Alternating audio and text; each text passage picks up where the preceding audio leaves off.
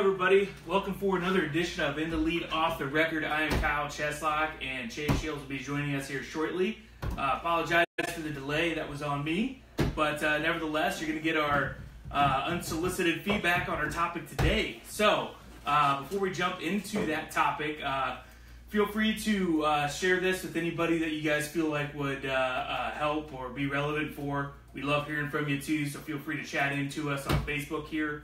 Otherwise, we're also on Instagram, Twitter, all the social medias, all at the Lead Tool. Pretty easy. For you podcast listeners out there, SoundCloud, iTunes, the whole nine, feel free to give us a listen on your way to work or on the way home. There's a lot of good content out there for you today. And without further ado, let's jump into our topic, which is pretty relevant for a lot of people, and something that we talk about a lot is a lot of owners spend too much time in their business and not enough time on their business. And what we're going to talk about today is how to hire the right people to empower your business for growth. Yep.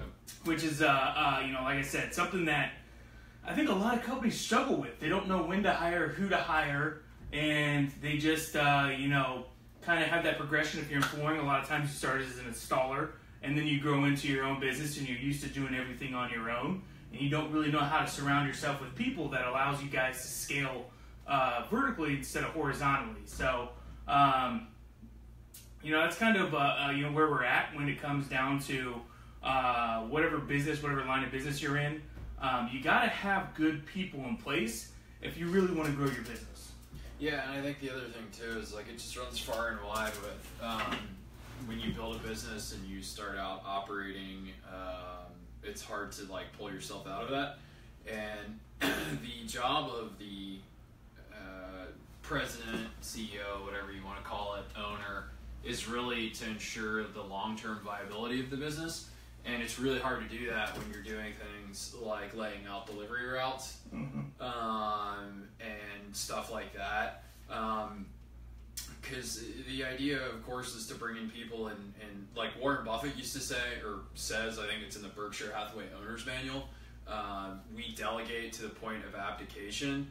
Which, some big words, but basically... that's a $2 word right there. Yeah, basically means... What does that mean for the crowd? Basically means that what Berkshire does is they actually bring people in and give them responsibilities to the point where they're not overseeing their management on a regular basis. So it's bringing in talented people and letting them do their jobs rather than micromanaging them. It's the opposite of micromanagement. Yeah, that's the easiest way to look at it. It's bringing in talent and letting them do what they do. So I think that there's a lot to be said for that. I think it's a brilliant strategy because you want to run your business. You don't want your business to run you.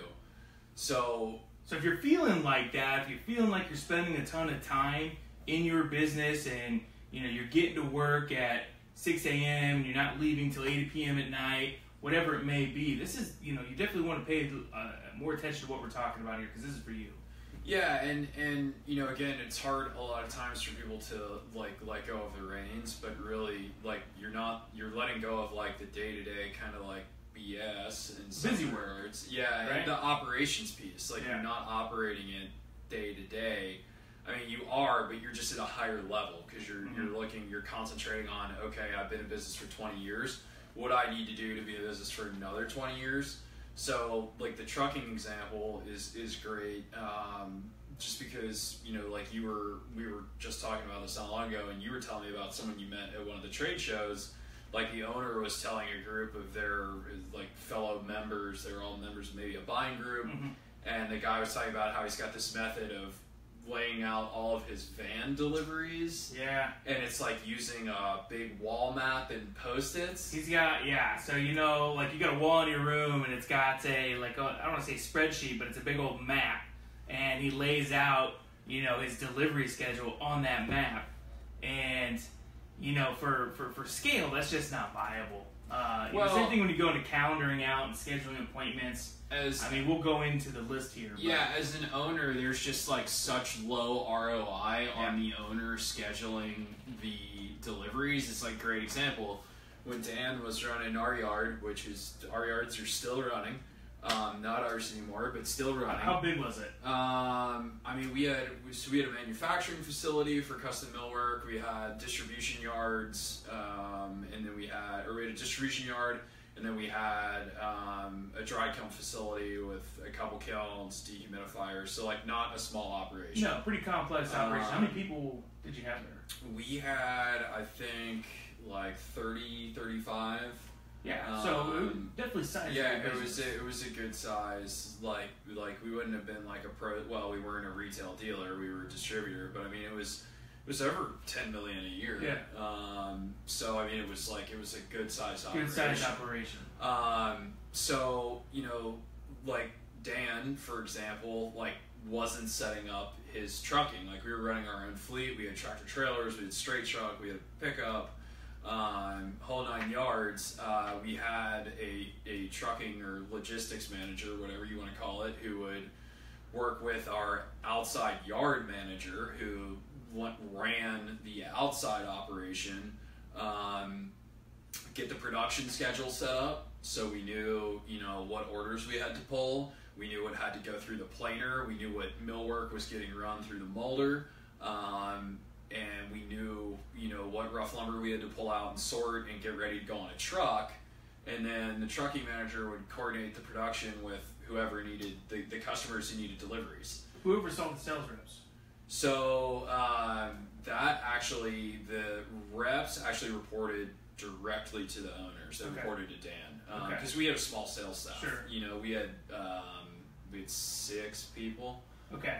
So you guys had this. We had 6 outside reps. We had like reps. 1 or 2 inside guys. Okay, so a lot of people can probably relate to that. So you had these different departments, and you had, a manager in place overseeing the operations of each. Yeah. What did that allow Dan to scale the company from, let's say, back in the day to where it was when? They scaled it up like over probably, I think like percentage wise is what I know the best. I think it was like I want to say it was like over 12 or 1500% over his tenure. They had 1 year where they lost money only. 1 year out of, and that was over what? That was years? He was. I think he came in as a VP in like the early 70s. Okay. And then left in 10. So I think the year that we actually had a loss was like in the middle of the recession. There's several recessions in that span. And by the way, like we at that point like no debt. Debt. 30 to 35 years running this operation. Like our trucks pay cash, our equipment, like so it was like profitable so this was operation. this was a very strong, well run, still running operation. And the biggest thing, like you get in, so what's comparable I think in a lot of cases for definitely the people who are listening in wholesale and distribution, any lumber yards like millwork operation. When you get the ops side kind of like off your plate, when you're not outside like running around putting together like production lists or figuring out what inventory you got to pull or what you got to go, where your trucks are like going, what's on the trucks. Yeah, for retailers who have to go to like a distributor like in Ohio Valley Flooring here, who services yards and flooring dealers. You're not worried about like if you got to go pick something up at 6 a.m. Like you have something in place. And you grow into that, right? Like this wasn't something where like they just started out and like went out on a binge like hiring people to fill these roles. This is something like you scale. Like as you started getting more business and you felt like your hair was on fire. Yeah, so we like again using the trucking and deliveries, because I know everyone who's listening to this has to do some sort of delivery, whether you're a flooring installer taking a van, or you're a lumber dealer sending a box truck, or you're a distributor sending a tractor trailer. We got our first truck, I think, in, well, hang on, let me ask. I think that was Dan. Hey, what year did you buy the first truck? What year was it? We're on, so you don't have to think too hard. 76. 76. Okay, so we bought, and that was a straight truck, and we bought the first semi in the late 80s, right? So it was scale proportion with your growth. So and for initially like before Dan moved up into management, he was like driving a truck. So he was grading lumber, He was driving. So this is a family business, so it's not quite the same. Like it was a platform versus like starting out. So for those of you starting out, like you're gonna wind up doing every job anyway.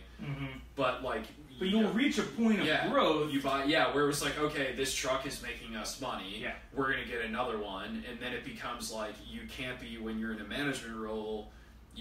In your job is like your job is sales, your job is growth. You can't be doing things like setting up your trucks, your routes, like every day. You bring someone in, and particularly I think we brought someone in. I think when we got that first tractor trailer. So 82. So there you go. So that's 9 years before like going from like a straight truck to getting to a tractor trailer in addition to the straight trucks. Straight trucks, plural, I think. So, like, it's a scale thing, and then you start hiring people to come in and fill those operational roles so that you can actually focus on the next thing, right? But you gotta let them actually do it. Yeah, you can't be standing over their shoulder. Yeah, you can't be micromanaging them. Like, if you're, you gotta let your sales, it's like sales. Like, you gotta let your salespeople sell. You can't be like, can I say this? Can I price this? Like, tell them where they can go and let them loose. Or saying this is how I would do it. So so when you're looking to like, you want your business to run without you having to be there, right? Like if the business is dependent on you, and let me explain why this is super relevant to your bank account, because at some point there's going to have to be a succession plan, whether that involves going and selling the business perhaps, or whether it's the next generation taking over. But like if that business can't run itself, it's got no value to a potential acquirer because you're the business. If they view you as the business, that's a discount on the valuation of the business. Anyone who's and think about it this way: if something were to happen to you, what would happen to you? If you get hit by like our CTO always says, what happens to the product if you get hit by a truck? Like that's actually kind of the running joke in open source software on big open source projects. That's why they want more contributors, because if there's like one main contributor and they get hit by a truck, the project's dead. And it sounds funny, but shit actually happens. No, it's true. So like same thing if you have a next generation coming in, if you haven't set that business up to kind of like auto operate and they don't understand it, like it's going to be a lot harder for them if the business is solely reliant on you, and then you're just throwing them the keys and they don't understand how to make everything else work. So, you grow into it. It's not like you drop. I mean, hell, I think when my dad came in, I know they were doing under $1 million a year. Yeah. Like, so they grew it from that, like, to what it was. And so I think that, it's one of these things, like we're not advocating go out and hire a bunch of people, but just as you grow, what you're going to want to do is you're going to want to get yourself out of like the bullshit roles. Yeah. Like your value changes over time as you go from $500,000 to $1 million, $1 million to $2 million. Your value changes from needing to do everything and be everything to everybody in the business because you have to in the early days. Yeah. But when you scale to that, your value changes to other places. Your value's not in the operation. Yeah, and you got to realize like you're not scalable. And if you are a hell of an operator, you may have some value. You will always have value in operations, but it's more of like macro managing versus micro managing. You want to hire people that you can empower by training and then giving them the freedom to execute, which is where there's like in my opinion, like a huge amount of value. Like. Yeah. Why would we hire you? Like, because when we were getting off the ground, I was doing all the sales. There's no value in me doing all the sales because I can't, I can't have any input into the product then, and there's so many other things that I have to be doing. Now that also doesn't mean though that you're just oblivious to everything that's going on. This is where systems, processes, things of that nature come into play. Right. And there's all kinds of tools and things out there for you to do this. But it's like, so going back to trucking, logistics and routing programs, sales, CRM systems. One of the best parts of CRMs is like I could be in literally Timbuktu, and if I had an internet connection, you're heading out to Fordham this week or tomorrow, right? I would know what was going on here. Everything. Your thumb's still on. And so I mean, there's no reason that you have to like be out of the business. You should be visible, be in the business. Not advocating that, just saying like in order for the business to really thrive, as you're growing, like you want to hire people that can take things off of your plate, lower ROI things. Whether that's an additional inside sales rep for your flooring store, or a marketing manager for your yard, or whatever it may be, either drive business in or help service the business that you have today. Right, because no matter what, like, the owner is always going to be the most valuable person. Always, and like without a doubt. There are some owners who literally bring the most value to their businesses by literally being seen places. Being the face. So like not even doing anything like other than going visiting customers, doing stuff like that, because that makes people visiting feel good. Jobs. There are other owners who like they having the strategic vision for their business of knowing where like a product or a process has to go, and then putting people in place to build that. That's common in technology. Talking to your people from an objective view when you're not actually in the business, so you can see where your pain points are, and you can go about fixing them. Things like that you just don't have time to think about when you're in your business. You don't see that stuff. Well, and the other thing that a lot of that stuff, like going back to your question, what did it allow Dan to do by having those people? Like, this is such a relevant example, especially now that I think more about it.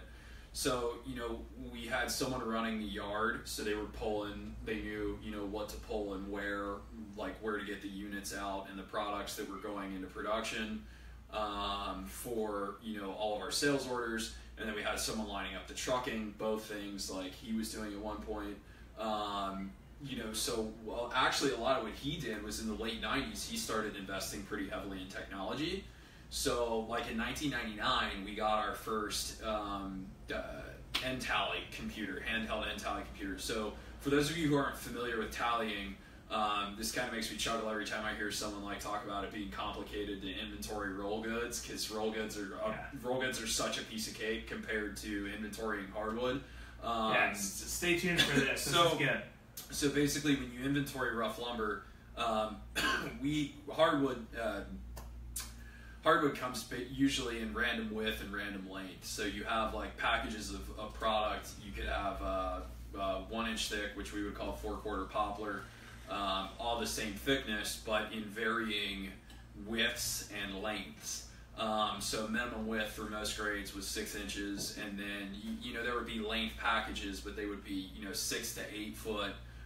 You could have an 8 to 12. You could have a 12 to 16. So all over the place. So we calculated the volume. We went by volume, not area.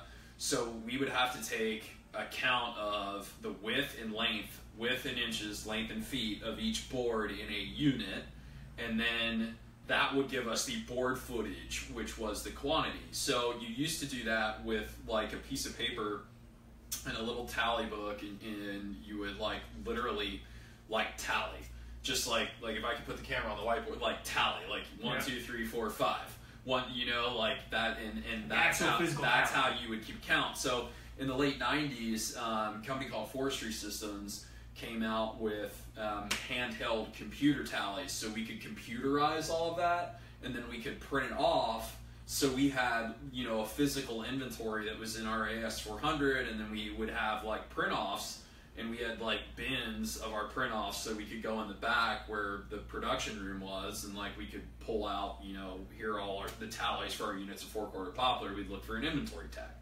So Dan was able to do stuff like that. Our production gains, I could ask him, but like the amount of money that saved us as we moved more and more towards computerization, and then he put it as CRM, and as we became more computerized, our accuracy between what we would do physical inventory once a year, our accuracy between the computer and what we physically had on the yard was less than 1%.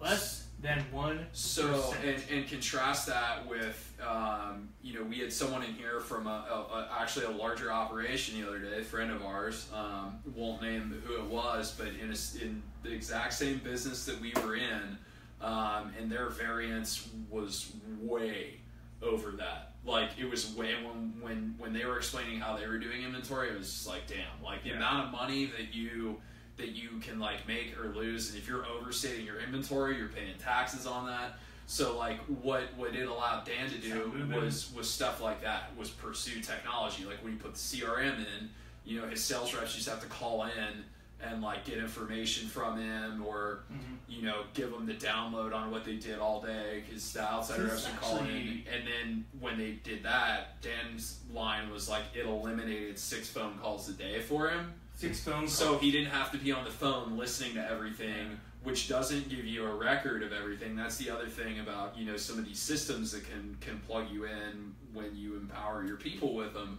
They can keep you more tuned into your business than you would be otherwise. So he was able to pursue stuff like that, which set the business up. Business is 126 years old this year.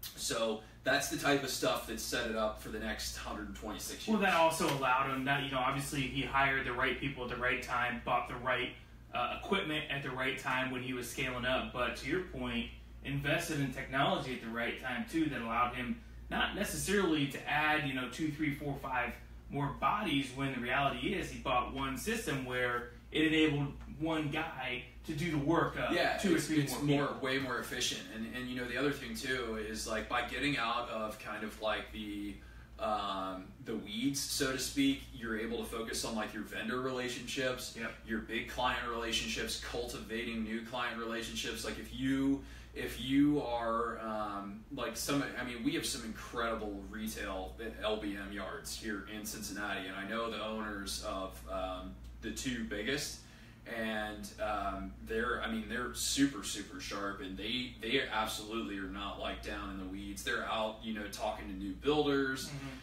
They're dealing with their vendors. They would be dealing with us, saying, because you know we served as an outsource to almost all of our retail business for stuff like, you know, someone would say, oh, we need S4S blanks. You know, oh yeah, we can get that. They'd call us. We'd run, you know, a load of poplar through our molder and sand it on 4 sides. That's what S4S is, for those of you who don't know. And you know, wham, there you go. Like, so you focus on like actually growth activity. Yeah, you focus on healthy business activity. Now, whether that's maintaining existing relationships, which for a lot of you it may be. Yeah, maybe the, you know, cherry on top. Yeah, you have more time for the existing relationships. Well, you also have more time to ask more questions about those existing relationships of different jobs, different items, different lines of business that you guys can then sell into them that you're not currently selling into. Right, and so I guess, you know, my challenge for everybody would be kind of like, think about the 3 lowest ROI things you're doing, you know, not counting the owners who are doing things like cleaning the bathroom and stuff like that. I recognize every once in a while you got to take out the trash. I do that all the time, I get it. But, you know, what are you doing today that you can either automate via technology, you know, enslave technology if you can, or, you know, you've got enough work where you can legitimately hire someone and free up 30, 40, 50% of your time and go focus on, you know, something else that's going to provide more value to the business. When I say to the business, like, I mean to your people, like to you, to your customers, like, because that's what this is all about. When you start bringing in people and you start leveraging different technologies, you're actually going to see material growth in your business. And that's kind of what this all boils down to. And again, you know, for the people who are going to say, well, we don't want to grow, we have enough going on right now, because I get, like, we're top of the market right now, I understand.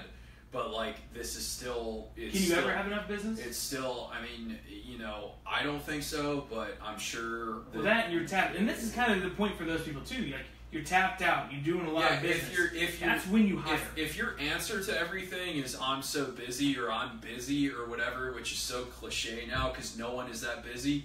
you need to hire. Like, you need to hire people. Like, you need to hire someone to run your logistics. You need to hire someone who can manage, like, pulling your orders. You need to hire someone who's a dedicated buyer. If your answer is you're too busy, that's going to show to your customers, too. They're not dumb. Yeah, they'll eventually. See that. You're not getting service. Something falls through the cracks. It's very bad. It's going to happen. And look, like, they're a Google search away now from a new supplier. Remember that, too. Yeah. That's the scary thing.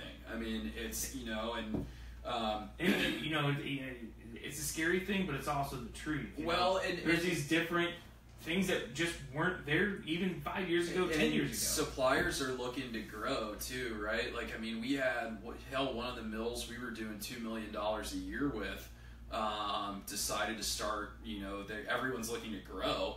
They decided to start selling to one of our customers, so we freaking cut them off. You know, I mean, and like. in a good market, everyone's going to be looking to grow. There, you've got particularly like it's a little bit harder to do with rough lumber because like it's a product of nature. Everything's different. It's a much more capital intense like business. But like pre-manufactured goods, like commodity goods, I'm talking like cabinet doors, hardware items, flooring for sure. Like those suppliers are all going to look to go direct because of the rise of non-store retail. That's a threat to them, just like it's a threat to you. So they need to up their game too. So the more you can enable your business, the more you can enable yourself, the more you're going to enable your business. Yep, I think 100%. that's really it. Yep, and I think that's a good place to leave it. Yeah, so. We'll leave it there. So Awesome. Hit us up with any questions. Let us know. Yep, DM us. We're always happy to answer anything. If you have an idea for a topic or would like to get some input from us, always shoot us a DM. We're happy to talk about if there's something that's driving you nuts in your business, for sure. I'd love to hear about it. We'll try to take a step. We can reverse engineer most things. So like whether it's how to run physical inventory, how to what's that process, whatever it may be, issues you're having in that process. Yeah, so we spent a hell of a long time doing all that stuff. Yeah. So for operations, sales, technology implementation, you name it, whatever it is. Yeah, literally tech, equipment, trucking, whole 9 yards. Inventory, let us know. And, love to hear from you. Have a wonderful day. Thanks, guys.